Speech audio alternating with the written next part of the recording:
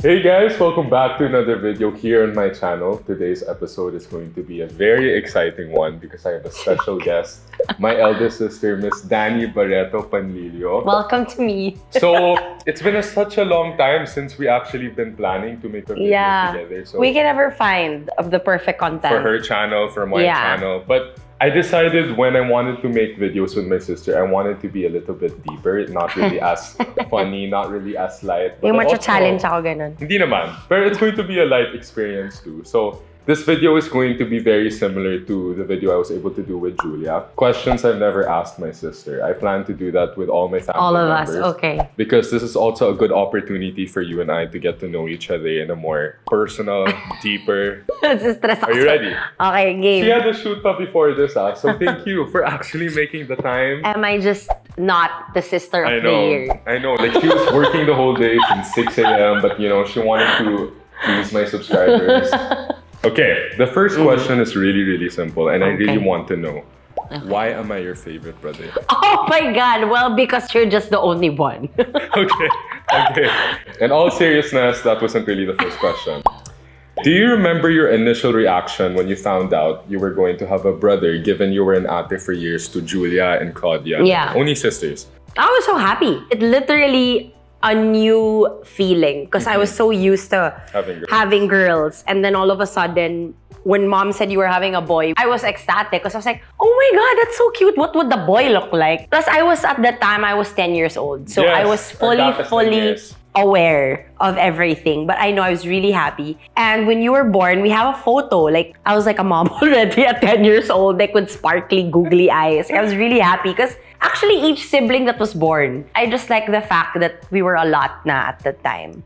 We were four. So, that's a lot of kids. But you know, up to this day, I still can't believe that even though Danny and I are 10 years apart, I feel like wala pa rin yung awkward gap, age gap. Most especially now that I'm older, I get to talk to you. That's my favorite part. I mean, I love their childhood, but now is my favorite part with you guys because I get to bond with you on another level. Yes. Because when we were children, we were very mababaw. Our happiness was mababaw talaga. Our conversations was like, okay, what movie are we watching? Yes. What junk are we ordering? Who are you playing with? Like all, but now kasi it's like, it's different experiences in all walks of life. Like so I think what we go through. This is my favorite part of having siblings because we can just simply run to each other na. Kasi magkakaintindihan na kami lahat eh. Okay, the next question is, do you think there is pressure and such in terms of being the eldest amongst our siblings? Oh yeah, I felt that all my life. Most especially in the last 7 years. Because all my life, all I wanted was to be the best version of myself for you guys. I always had that pressure because I have a responsibility over you guys too, even if you guys are not my kids. But to me kasi, you guys are my babies. Like, you were the first I was ever responsible for. Like, I was not responsible for anybody but you guys. Like, if anything happened to you, I would blame myself. And it also kind of affected my well-being. Kasi parang, when I was getting older, all the decisions that I would make, you would doubt yourself. I would always doubt myself, or I would think 10 million times, how will this affect you guys? Up until I just did not think of myself anymore. And then I became very unhappy because I centered all my decisions on how you guys will look up to me, kung how you'll respect me ever. But then the minute that like I felt that it was the time that for me naman to focus on myself, that was the time I hurt you guys naman. So that was a really big sacrifice for me to make. And I don't think people understood how badly it hurt me because at the time, it was the first time I was away from them. Like away, like not even a travel.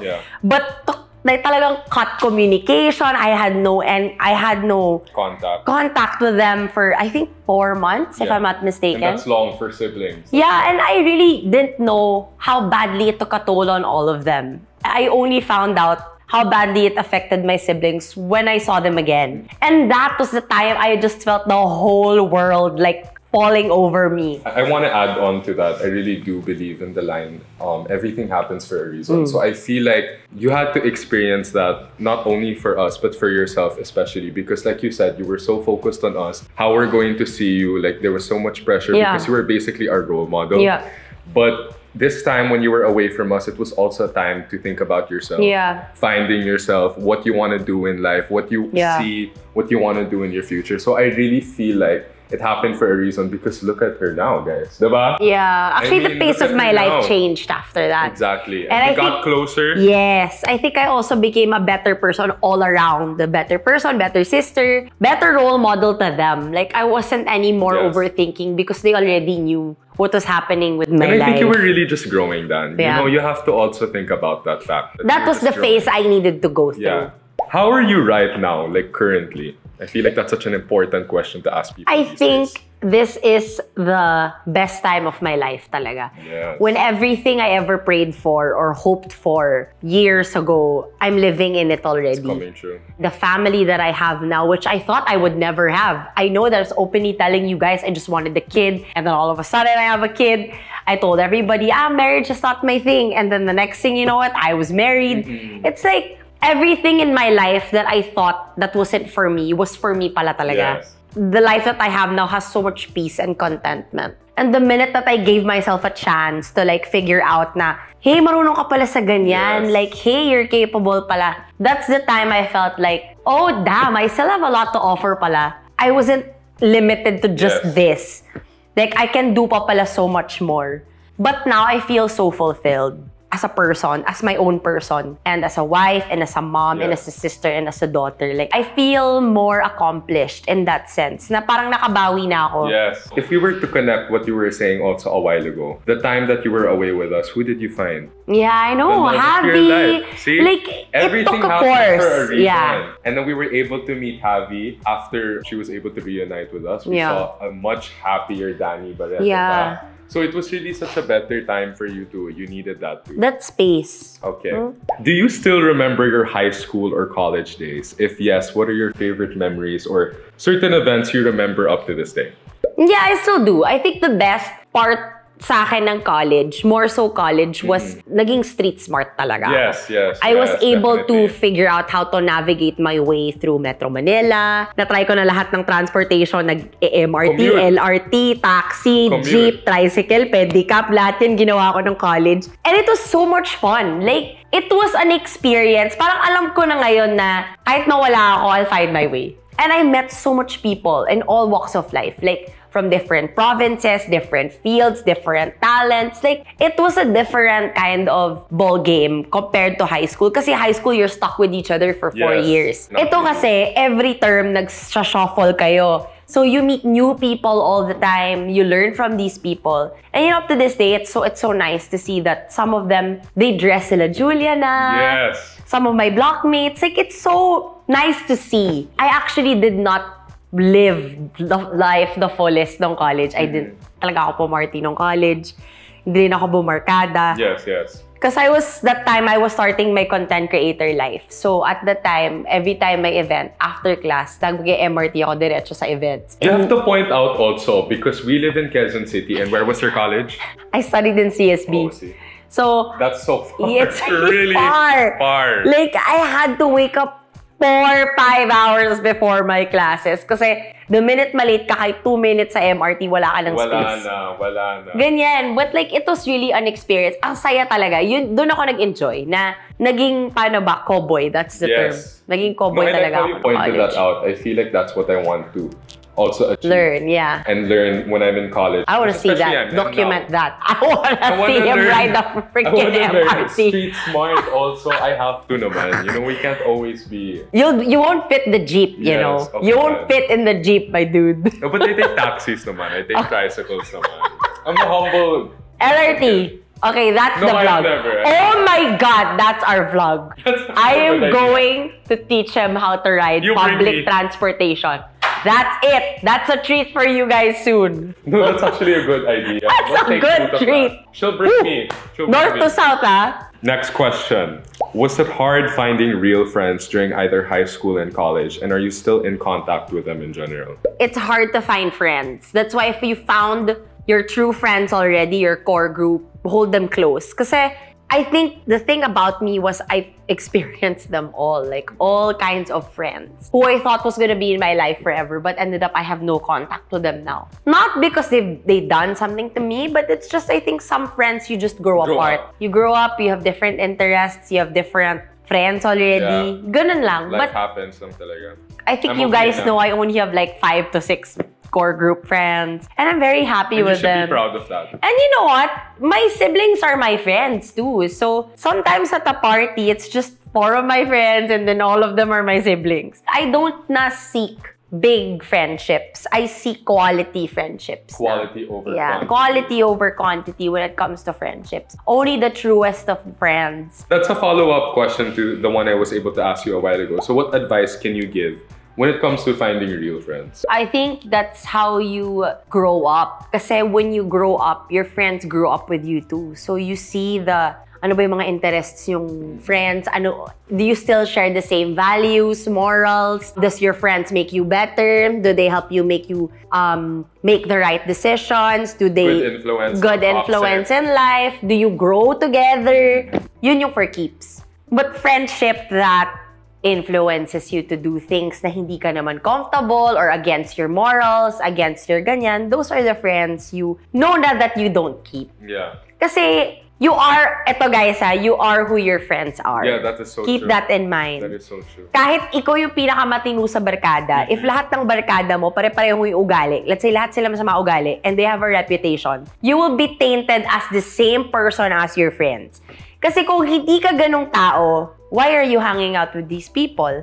Diba? Anong sasagot mo doon? You can't say, I enjoy their company. Yeah. Yeah, but there are a lot of other people you can enjoy your company with. So I feel like as long as you're growing together and you make each other better, the support is there, walang inggitan sa friendship, kung nakakataas ka ng konti, kung sinusuportahan ka ng friend mo. So you need friends who uplift you. You are who you surround yourself. Yes. So, what was your go-to food naman after school? Like, that's such an interesting question to me. I always ask my siblings because we also live their normal lives before everything else. Yes, matatawa ka sa sagot ko. What? Fish balls. Okay. Yes. High school pa lang ako hanggang college. Taft pa ako nag-aaral nun. Ang daming fish balls. Kung hindi fish balls, favorite ko yung mang inasal. Doon talaga kami ni Tasing na-discover namin yung only rice. Pag nagtitipid kaming dalawa, kahit wala na kaming chicken, pero may kanin kami. Masarap naman the rice. Mang inasal, only rice. Yan yung mga napuntahan ko. And bagnet. There's this bagnet place in Taft that we super love. I've never eaten yet. It's really amazing. Okay. Like me and sila Ryan and sila Tasing, Miko, we would eat there all the time. This is a very light one. What is your comfort movie or show and why? Dalawa yung comfort movie ko. Isa, I normally watch like an old chick flick. Like probably an Adam Sandler movie or Friends. I love to go back and watch Friends. Friends, I know. Yeah. And then the other one is I like watching crime documentaries. It doesn't comfort me, but it makes me happy. Like, it's so interesting. Because she's so engaged and passionate about it. Guys, alam mo in my past life, detective talaga ako. She becomes an investigator. Yeah, ang galing ko talaga. Promise. Detective talaga ako. She has her own theories, like... And I'm mostly always right. Like, really, ask my friends. They always say, if anything happens to them, ako daw maghahanap sa kanila. Because really, feeling ko in my past life, detective ako. Yun yung weird sa akin. I love crime stuff. Forensic stuff. Mga ganyan. Natutuwa ako sa ganyan. I like wanting to solve things. It is interesting naman. If I can't solve my problems, yung crimes talaga ng iba. Okay, next question is, what made you want to become a fashion blogger before? Oh, my love for fashion talaga. Of course. Yun talaga at that time, guys. If you know me at that time, alam nyo na sobrang particular ko sa outfit. Lagi ako nakabihis. As in, guys, full-on makeup, outfit, bracelet, sapatos. Why do you think all of us siblings learned how? Like, where do you think we I think... It was from Danny. It's really funny. Like, I used to be so into it talaga. She would style us every day. All the time. I would put makeup on them, fix their hair, I'll shoot them. She'll tell you, no. Like, it's not a good outfit. Diba, guys? I learned from her the most. That's how like, it was really something I really loved before.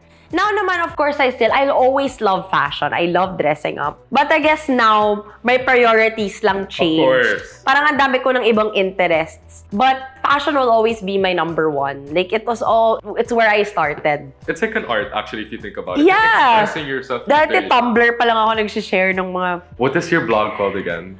Stylist Eternal. Our first photo shoot experiences was because of your blog. I know! And the funny thing is, before, our village kasi, sobrang konti lang ng mga bayan. Ang daming empty lot. Doon ko sila pinagpo-post! And it works, ah. Yeah. It's good. It was really fun. You know, they had a fun childhood. Nagawa ko silang mga dolls. In fairness, never sila nag-complain. Yeah, we did Never. it because we enjoyed it. Kasi nila pinipicturean sila. Okay, so the next question is, what made you want to become a full-time social media influencer, and how has it changed your life? When the time that my vlog kind of boomed at that time, I just felt like the people wanting to know more about myself and me having an outlet for when I want to share my feelings, whatever was happening in my life, my day, everything. I think that how liberated it feels to be able to express my emotions and other people expressing theirs also to me, or nagsishare kami ng kanya-kanyang experience. They're learning from me, I'm learning from them. That's kind of how I enjoyed this, why it continued on for so long. For the past how many years, I still remember some of my followers from when I was vlogging. They're still my followers now. And most of them already are nurses, lawyers. Some of them are designers na rin. Like, it's so great to see that there was my influence. Parang, I grew with them. So, after that, it just ventured into many things. Naging more of like, naging platform na siya sa akin to share my opinions, to share my feelings, to share my life. No matter what I go through, people go through it with me, my followers go through it with me. And, you know, sometimes, sila pa yung nakaka-uplift ng spirit mo. Pag sobrang babang-baba na yung confidence mo, or they always say that social media is like the #1 outlet if you want validation. But it's not that anymore. Parang social media kind of evolved for me. It became a platform for the things I believed in. I believe in. Na parang, okay, this is what I think motherhood is to me. And other mothers would tell me, this is how you do it. Or like, this is a suggestion, an opinion. It's nice to see that, you know, people are always willing to help. Yes. In a sense, you have hope for humanity when in times na parang feeling mo, everything is just not going right. So I think social media just became that to me. It became a platform for change, platform for hope, platform for comfort. That's why now, as I get older, I'm trying to use it for me sa tingin kong I'm not wasting it. Yes. Because social media is a powerful thing. I think it's a message to all of you guys that social media is supposed to be fun. It's supposed to be an outlet for you to express yourself, but it somehow became an avenue of hate kasi for a lot of people. That's why it becomes discouraging. But if you're an influencer, you also have to use your voice for the right reasons. What do you stand for? Share your experiences regardless of the consequences. I'm not saying be wild and just, you know, say so many things, pero kung may pinaglalaban ka, paglaban mo yon, use your platform. You know, silence kills also sometimes. I know. Your silence speaks volumes.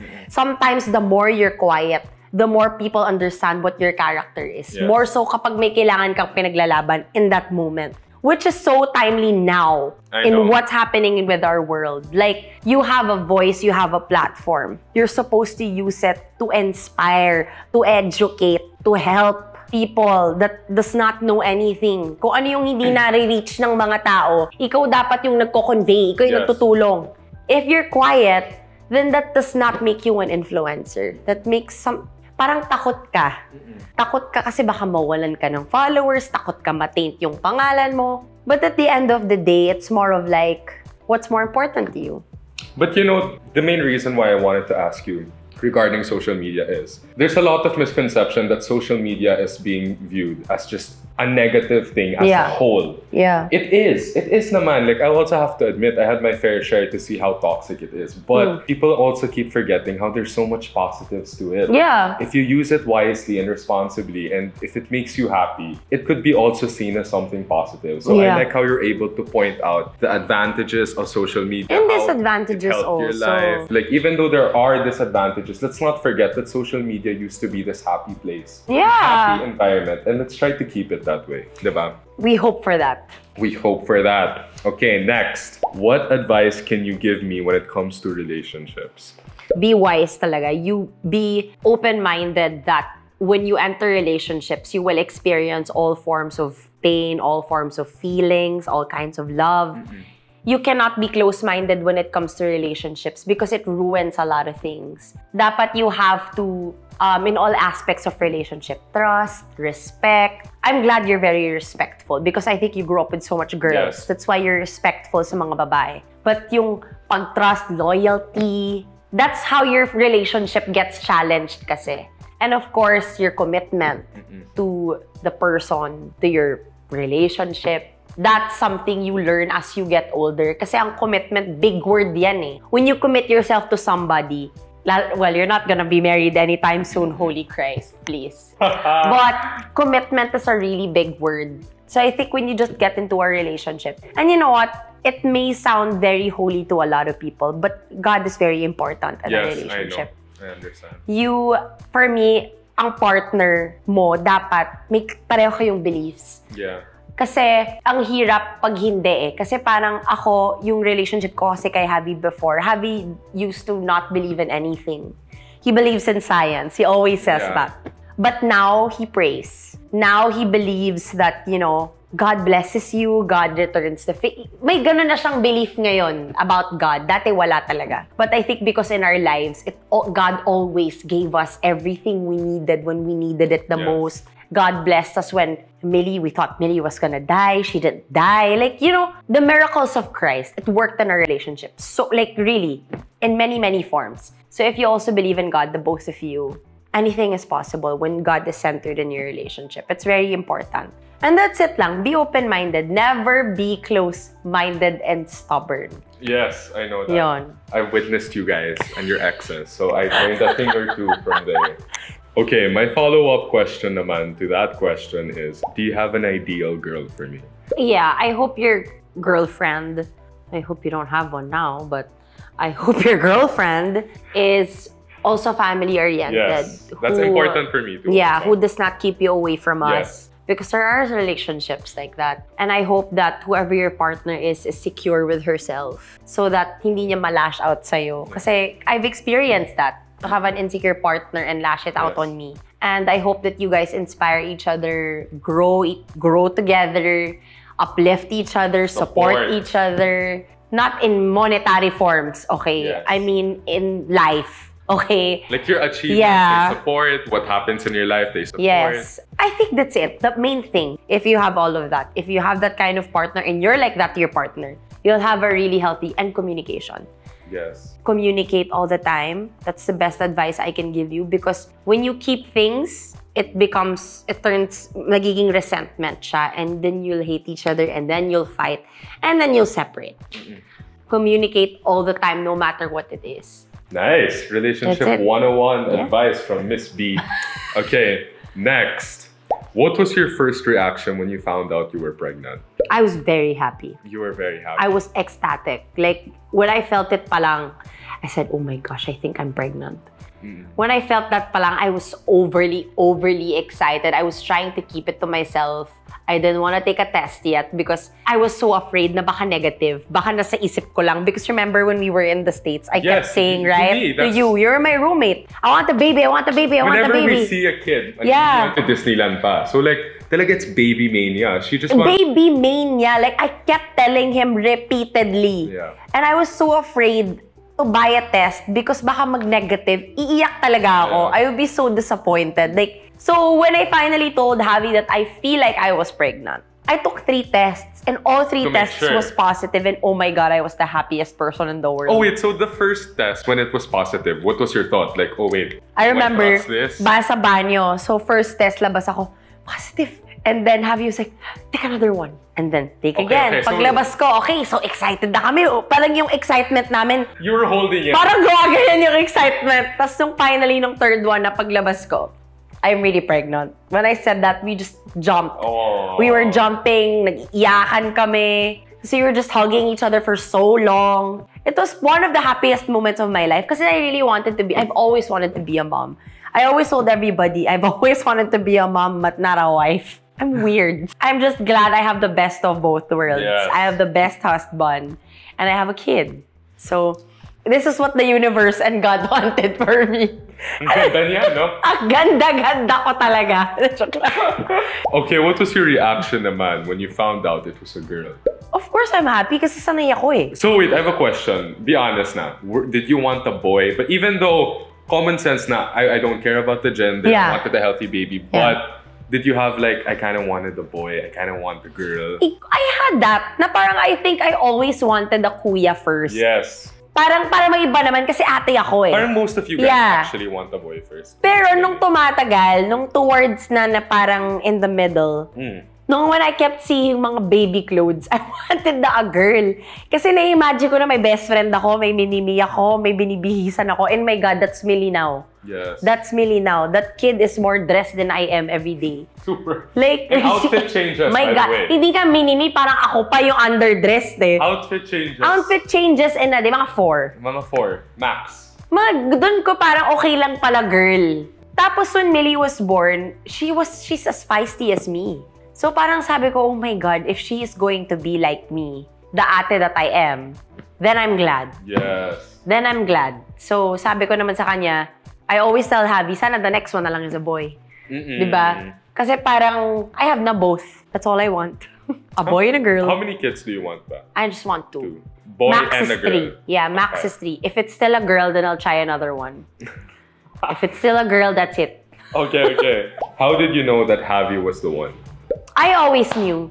Nung naniligaw pa lang sa akin si Javi, the patience of that man. Kasi when I met Javi, that was the lowest point of my life. Lowest of the lowest. And he stood by me. And imagine, this guy was a stranger.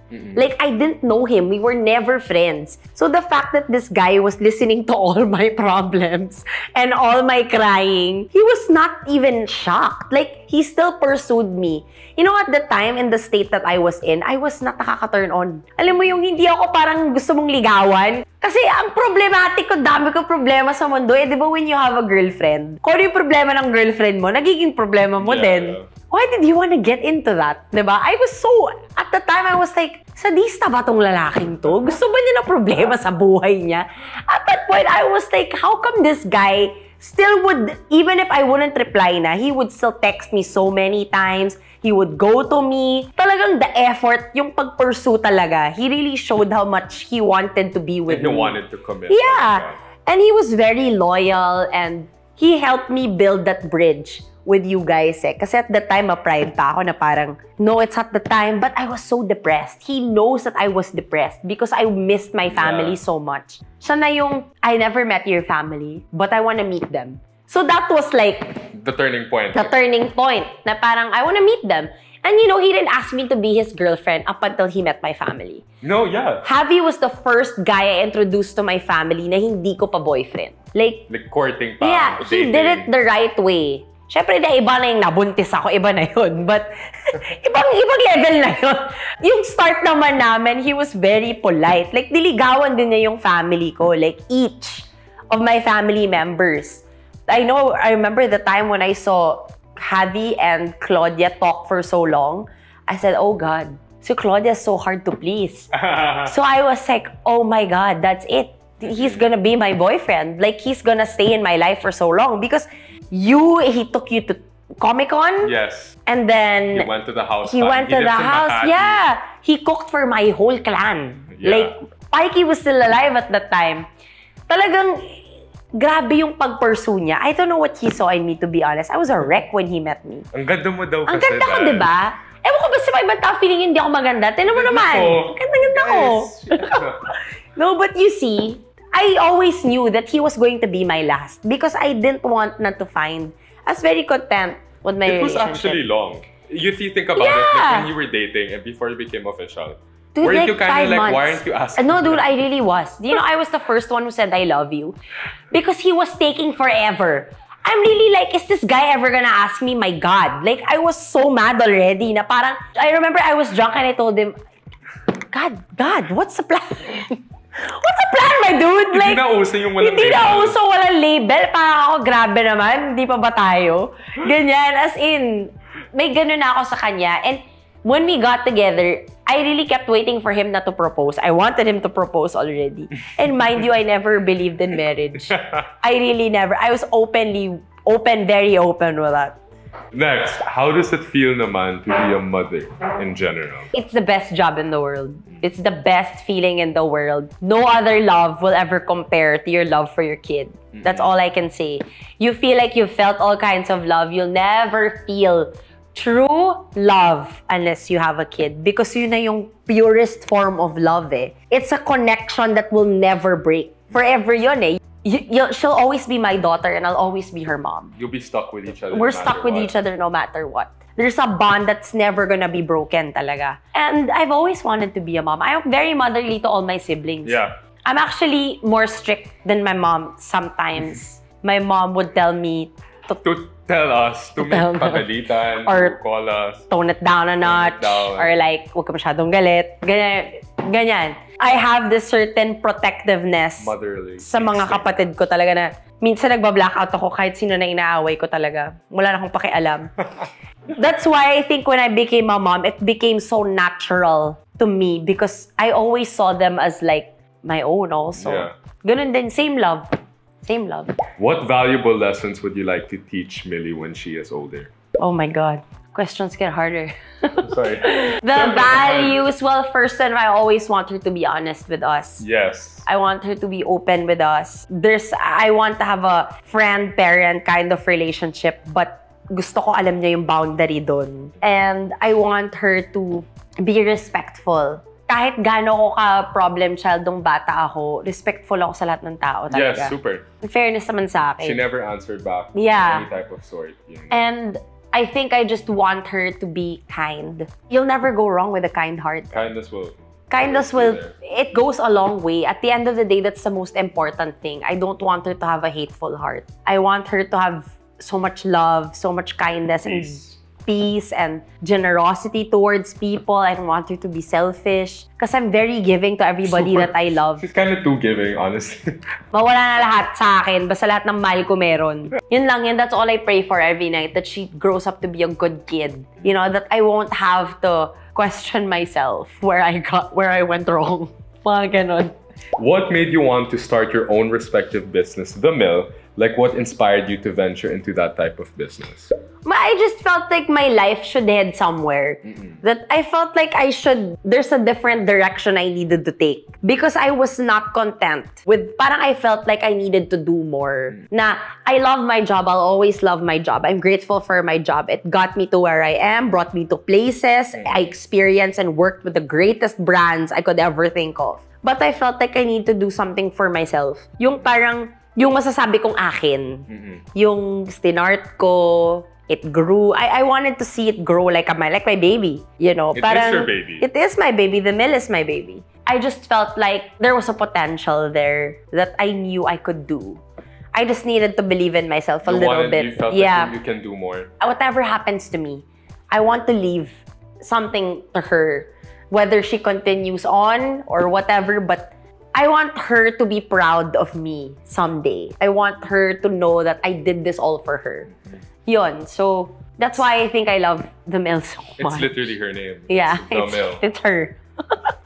Alam mo, every time she touches her eyes, I'm like, are you okay? Hindi talaga ako umiyak, promise. Yung makeup ko talaga nalulusaw na kasi. This one is going to be good. Super ganda ka dito sa question na to. Oh my God. How do you balance being a social media influencer, wife, friend, mom, daughter, sister, YouTuber, CEO of The Mill, and a business partner in multiple businesses with life in general? I do a lot, but I love it. Yes. I love it. You're so passionate about it. I really love it. I love that I'm involved with my family's lives. I love that I'm a good mom. I'd like to say I'm a good mom because my daughter naman loves me. Even if I'm busy, like, I love the fact I established that relationship with her, that I don't neglect it also. I just want to take care of that until she grows up. Kasi as you grow older, pag lumalaki yung business mo, mas nagiging busy ka din kasi. So I want to be able to always find time, regardless. Yeah. And For me, being a good wife is not a challenge if you have a good husband.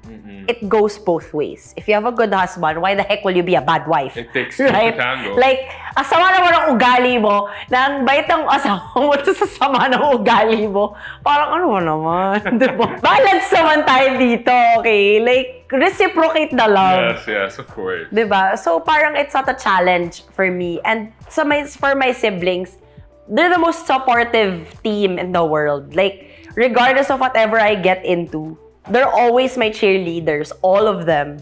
And my mom also, my mom gives the best advice when you need it. She has so much wisdom. And I understand her now more than ever because I'm also a mom now. You know, the balance is not hard when you love what you do and you love the people that comes with it.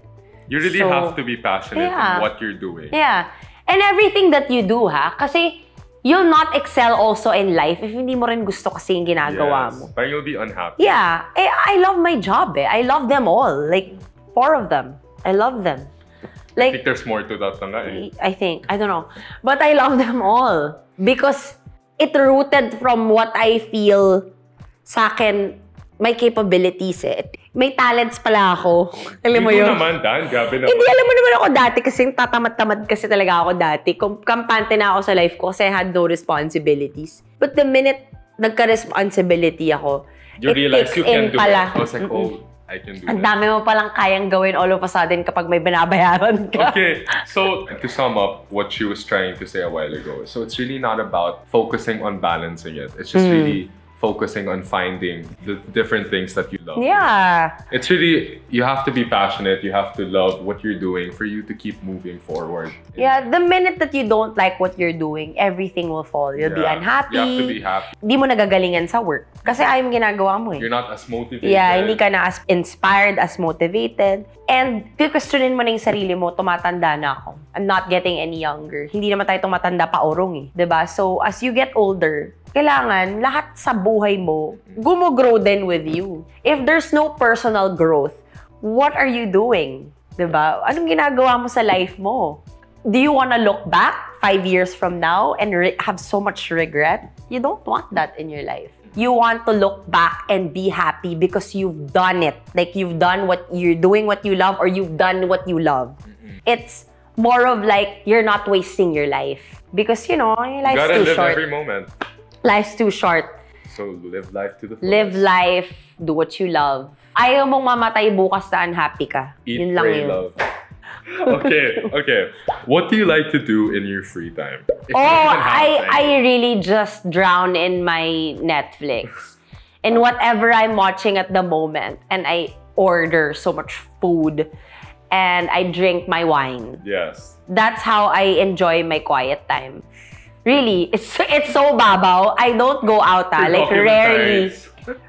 I watch my crime documentaries and drink a bottle of wine and I'm happy. Really, and fresh bed sheets with my fresh bed sheets. Okay, next. What you're doing right now, would you consider it your passion and purpose, and why? Oh yeah, yun na yun. That's what I'm meant to do. It's always been this. It parang everything that happened to me in the past. It was because God was preparing me for what's gonna happen in my life now. So, pala dati, when you question God, why are you going through this? Why me? It's because of this. Years after, you realize it's because if you didn't go through that, you wouldn't appreciate the life you have now. This is my purpose. Everything I'm doing because I love everything I'm doing. Wala akong hindi mahal. I love my job. I love my family. I'm not unhappy. I'm very at peace. The last and final question. Okay, patay tayo dyan. Okay. Hindi naman mahirap. Okay, hindi mahirap. What advice can you give not only to me but to anyone when it comes to finding their own passion and purpose in life? You know, passion can be very subjective. It can be a lot of things kasi. It's not only yung talent. Yes, hindi lang yun I understand. At this age, if you already find, lalo na sa inyo, mga college students kayo, this is the time, yung 4 years ng buhay nyo in college. 4 years lang kayo kasi ako medyo tagal ko sa college Sa 4 years mo, dapat isipin mo na doon yung path na gusto mong i-take. If hindi ka happy sa course mo, mag-switch ka na ng course mo. Kasi, ang mahirap kasi dyan, if hindi mo gusto yung course mo, let's say hindi ka naman magpa-practice. Tapos, ang bagsak mo din naman yung gusto mong gawin. eh di pag-aralan mo na yung makakatulong sa future mo. Yun kasi ako parang at the time I loved fashion. So I took up fashion design. But in the middle of my course, hindi na yun yung gusto ko all of a sudden. Business na yung gusto ko. So ngayon, if babalik ako sa school, business yung iti-take ko. Yung parang ganon. Make those 4 years count when you're at this age and you're in college. So 4 years yun, really reflect on your life. Kung ano yung gusto mong gawin, where you want to be 5 years from now. If you're passionate about this, then, you know, passion is not hard to find. People know what they want to be. It's just they have their reasons. It's like, wala kasing pera sa field na to eh. Di ba laging minsan ganun There's yung... different external may factors. Ganon, may factor eh. It. You think of a lot of factors or walang pera, walang job opportunity dito, ayaw mo mag-migrate. Like, maraming ganon. Minsan may complications that comes with your passion. But if you're passionate, but your passion is your passion eh. You'll find a way. Yeah. Pero maging practical ka din. Kasi kung let's say nga, ganun yung passion mo, di pagsabayin mo na lang, di ba? Maganda rin naman yung kumikita ka tapos nagagawa mo yung passion mo eh. Bonus. But bonus na lang yun. But for you, it's always just whatever it is, always take into account all the other things. Isipin mo lang kung ano yung mga consequences. Kaya mo ba? May pera ka? Practical. Yung passion mo also has to come with practicality. Hindi pwedeng passionate ka gagawin mo lang. Kailangan realistic ka din eh. Kasi minsan may mga passion na... Because you might end up being disappointed. Yeah. Or baka feeling mo yun lang yung passion mo ngayon kasi hobby mo siya ngayon. But hobbies changes too. You have phases in life. Like sabi ko ngayon, I was so passionate about fashion design. But then I realized that wasn't pala my end goal. Mga ganyan. Just go through the process. Don't skip. Because that's what I did. And I regret it. Now I want to go back to school. But it's not too late for me. So stuff like that, it's like just live your life the way you want to live your life. Kasi para sa akin, a lot of, you know, this pandemic made me think na ang life is short pala talaga. Kung hindi ko gagawin ngayon, kailan ko gagawin? If I don't say yes to this, when will I say yes to this? When I don't go to this country, when will I go to this country? It's more of like, isipin mo na lang na yung buhay mo, sobrang, you're on borrowed time. So, what are you going to do with that time given to you? Hindi natin alam kailan tayo mamamatay, di ba? But I know for sure I don't wanna die with regrets. Or I don't wanna die thinking I've not done what I wanted to do. I didn't say what I needed to say to certain kinds of people. No. I will speak my mind. Regardless of how you'll feel. Basta alam ko wala akong regrets. So that is the last question. I wanted to take this chance to thank you for also being here as my guest, giving your time despite your very busy schedule, especially today. Such a good Her person. voice is so tired. She's so sleepy. She started her day early, but she made time and effort to actually join us today. I was able to learn so much, and I hope my viewers also has learned a lot from her words, because her stories. You make time for the people you love. Her experiences. I'll forever take. So thank you so much. And hope you guys enjoyed this video. Please comment down below what you'd like to see next, either with Dani again, we don't know. She also needs suggestions for her own channel. Hindi naman ko na mag-girlfriend Please, wag ka na mag-girlfriend. Mga pag ano ka na, 25. Please subscribe. Thank you. Nag-end na. Bye guys. Thank you.